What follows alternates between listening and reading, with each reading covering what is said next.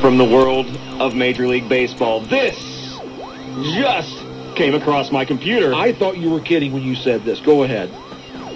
It has been announced that MLB players have been warned by upper management not to use deer antler spray under their tongues. What? Does that make sense to you guys? Apparently, get this. Scientists have found, this just came up like 3 minutes ago on ESPN.com.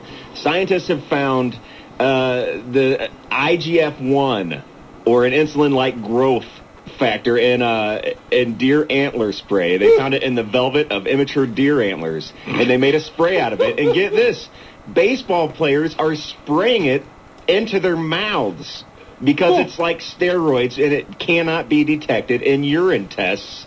So believe it or not, folks, baseball players still finding ways to juice, except now it's coming in the form of deer antler spray that they are shooting into their mouths. Rumor has it Sammy Sosa wants to come back in the league. He's ready.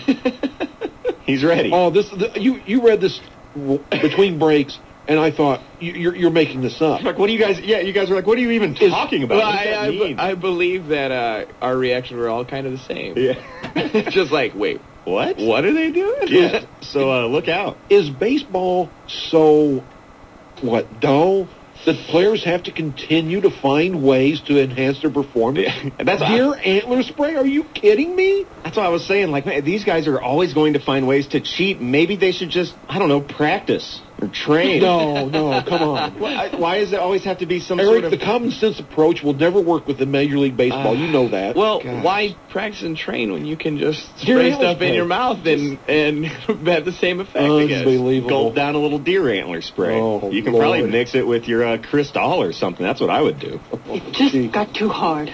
Yeah, that's what I'm saying. So look out, baseball players are cheating. That is a big shock.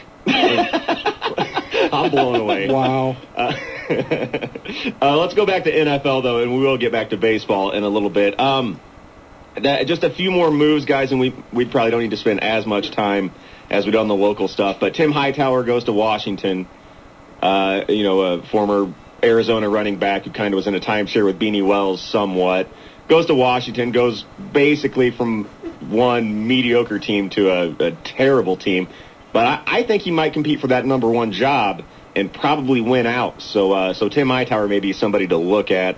Also, Kevin Boss goes to Oakland, and that's about all I have. That's about all I have written down. Is there any other big ones that I missed? No, but you mentioned Oakland. And it just goes to reason. Al Davis running the team is $15 million over the salary cap. How in the world can Oakland be 16 or 15 million over with the roster they've got? Are they're still paying Jamarcus Russell?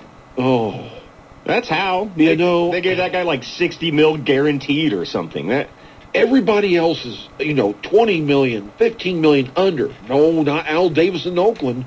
They're over, so they're going to have to do some serious cutting. They'll end up with a roster of about 30 people. And let me tell you, this is what's happened with Oakland, and the whole new CBA and everything is they're kind of saving Al Davis from himself, because if you are a bottom dwelling team like the Oakland Raiders are every season, that means every season you're getting a lottery pick, and up until this year, the lottery picks have been making ridiculous amounts of money. So that means every season the Raiders are signing some rookie to this monumental contract that is, just mind-blowing because they always have a top 5 pick. Darius Hayward-Bay. Yeah. Darius Hayward-Bay, Darren McFadden, Jamarcus Russell, all these guys, they had to sign to big contracts because they drafted them early. And so now they're $15 million over the cap, and it shouldn't happen anymore because they're not allowed to give their entire salary cap room to rookies. And Al Davis sits there with his dentures in and his members-only jacket and thinks it's still in the 60s, and pay whatever he wants. We don't care. I like Al Davis, man. Not as an owner, but he seems like an all right guy. Like, Al Davis, now that he's 110, I mean, he's got no business running a National Football League team, but for whatever reason, he still hangs in there and just brings down the franchise. Agreed, but I think we can all agree that Oakland actually looked like it took a step forward last season and may do so again this season. Yeah, that's true. I'll give you that, yeah.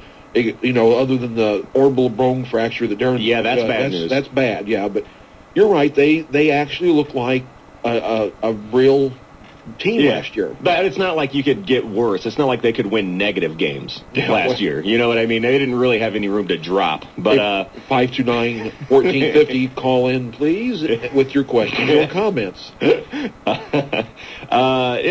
Other than that, though, as far as the NFL goes, a lot of people have been arguing about Orton versus Tebow. I don't think we need to get into that too much. I'm so tired of the Tebow haters.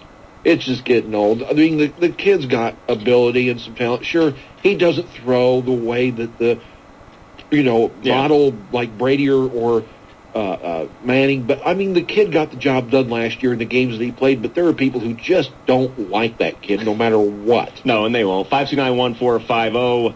We got a caller. Caller on Sports 101. Go ahead. Hey, can I switch gears to college football? Absolutely. Yep. I've just been noticing on the scroll on ESPN that Notre Dame seems like they're getting a lot of big-time recruits. Do you guys have any information on that? It looks like they run the top 5 every day, and it's Oklahoma, Florida State, Auburn, Alabama, and then Notre Dame. Yeah. It's funny you bring that up because Michigan also, for whatever reasons, having an outstanding recruiting year.